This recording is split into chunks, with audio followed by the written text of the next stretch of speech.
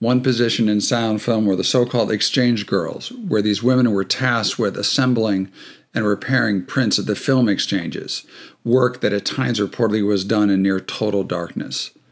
This is actually a scene from a 1913 short called Evidence of the Film, where a film crew accidentally records a crime, and she finds the critical evidence to exonerate the person they thought had done it and screens it for the police.